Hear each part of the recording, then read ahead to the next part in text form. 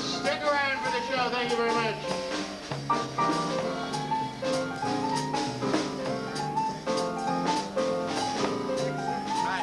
Thanks for coming.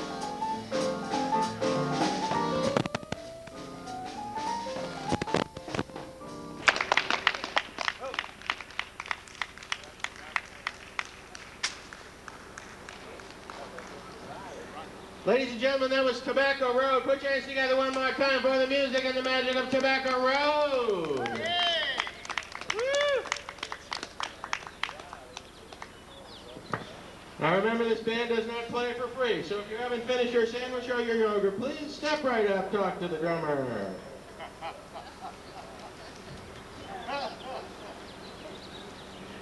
Good afternoon, ladies and gentlemen.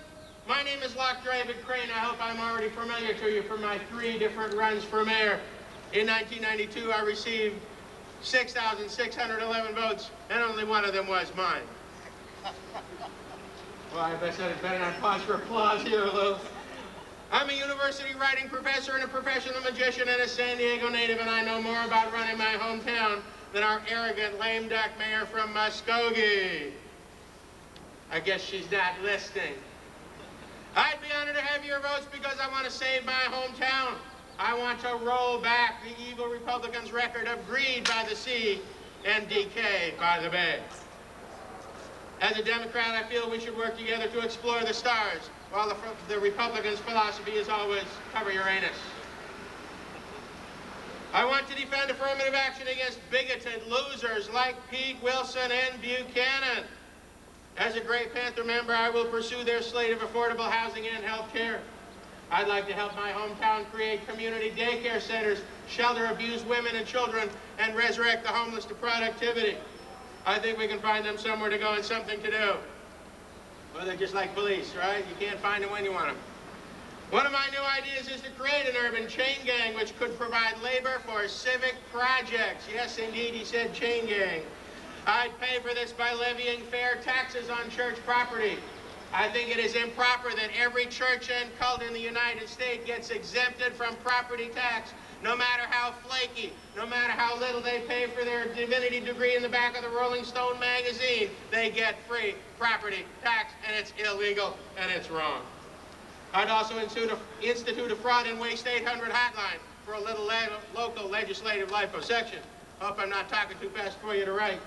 Another overlooked source of funding would be for the air and water quality boards to begin to fine toxic polluters. They should clean up their messes just like dog owners do in OB, right? Can I get a yeah? Yeah. All right. Thanks for waking up, folks. I know it's early. I believe only a strong, charismatic Democrat can rally voters and defend the environment. The evil Republican Party ignores seniors, oppresses minorities, starves children, endangers the environment, reduces social services, shuns gays, devalues women, and then jealously shuts down the government. And for this, they deserve extinction, right?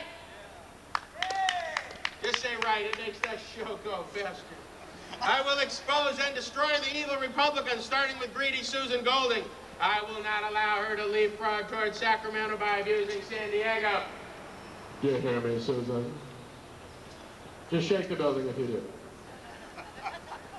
I will not allow her to leapfrog towards Sacramento by abusing San Diego. It was such a good night, I repeated it. We deserve a clean environment, not a permit to pollute the bay. With your votes, I will dispel the stench of political greed with the sweet sea breeze. Please remember to vote March 26 for Loch David Crane as mayor of San Diego. I want to thank you very much. That's my hot perspective. All right. Whoa, you see, that's what happens when you spend $6 million for a stadium without voter approval. Uh-oh.